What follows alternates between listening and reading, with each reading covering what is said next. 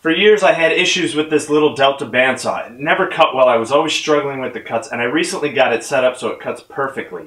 So let me show you how I set it up. And the things I learned most were from YouTube by a guy named Alex Snodgrass. It's probably in one of the suggested videos over here. It's 35 minutes long. I suggest you watch it, but here are the quick things that I learned and how I got this set up. So before you do anything, make sure it's unplugged so you can work on it without fear of hitting the switch. There's just a few things you have to set up, but the biggest thing, the number one thing I learned was the blade on the wheel. I was getting lots of drift. It was always drifting offline when I was trying to resaw cuts. And the biggest thing I learned from that video was you not necessarily want the blade in the center of the wheel, you want the gullet of the teeth in the center of the wheel. And his point was, just because the blade's in the center of the wheel, the teeth might be unsupported. And that's why you're getting drift on the blade. So the setup I have now is the gullet of the teeth. So where the teeth come to the point and then curl around, the deepest part of that curl should be in the center of the wheel. I think that made the biggest difference. So right here, this is the top wheel, and you can see that that blade is not centered, but the gullet of the teeth are centered on the blade. I used to have this blade shifted way over to the left, but now it's supported. The teeth are supported, and it cuts much better. And you can see on the bottom, that's totally different. The teeth are off the front. So I was always concerned about getting these two coplanar and getting them aligned. He said as long as on the top wheel, the gullet of the teeth are centered on that wheel, that's all you need, and that has made the biggest difference. The next thing I did was sharpen the blade.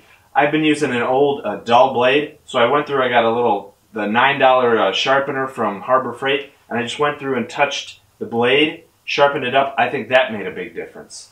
Next, the adjustments. And this saw has the little Allen wrench right there on the side. You can remove this blade guard.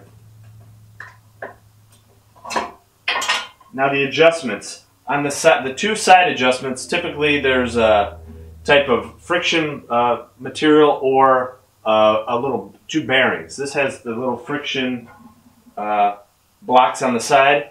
They want to be just not touching, maybe a 1/16 of an inch. They're just there in case the blade gets off track. So not a huge amount of adjustment on the top or bottom of the side adjusters. That's not very critical. On the back, there's a bearing on the back of the blade. That, he said, take a lot of time adjusting that. It shouldn't be touching. It should be as close as you can get it without touching. So you don't need an 1/8 of an inch, 1/16 of an inch. As close as you can get that back wheel without touching, that's where you set it, on the top and the bottom. So here are the guides, and I've tried to get this as close as I can without touching the blade, this back guide. And on the front, these don't have to be exact, just as close to supporting the blade as you can. And the last thing he said was tensioning of the blade. Now, some people say, oh, you should flick it and hear a note. It should be this note, it should be that note. His suggestion was just tap it with your finger on the side, and it should deflect an 1/8 of an inch. So it doesn't matter how big your saw blade is, what type of blade it is, thin, little, just tap it on the side. Find a spot here. You just tap it real lightly, and it should deflect an 1/8 of an inch, and that's how you get the tension. And here's what he meant when he said adjusting. You're just tapping the side of the blade, and it should deflect an 1/8 of an inch. It doesn't matter what size blade you have, what size saw you have, just tap it on the side and it should deflect an 1/8 of an inch. So those things, sharpening the blade, centering the gullet on the wheel, the adjusters on the blade guides, and the tension, this saw is cutting it better than it ever has. And I think the main thing though that I learned was getting not the blade centered, getting the gullet centered. And critically, on the top. You're not as concerned about the bottom. Really, you don't care about the bottom. They don't have to be coplanar. They don't have to be aligned. As long as you are centered on the gullet on the top. So it's actually off, the teeth are a little bit off the wheel on the bottom, but it's cutting great because on the top here, it's in the center, the teeth are supported and they're not flexing offline. So those are the things I learned. After you watch this video, I suggest Watching his video over here on the left is 35 minutes, but it's super good, and he tells you ton of stuff about bandsaw and cutting. But I hope this helped. I hope this was a quick lesson on getting rid of drift and getting good cuts on a bandsaw, even a cheap one like this. Thanks.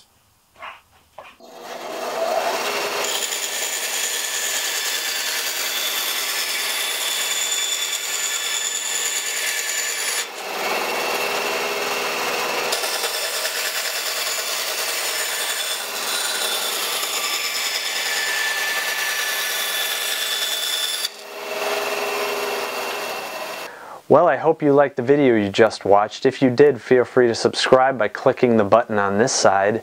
You can also check out all the videos I've done, the playlist from things I've built, things I've fixed, home repair, 3D printing, and on this side you can check out a recommended video similar to the one you just watched.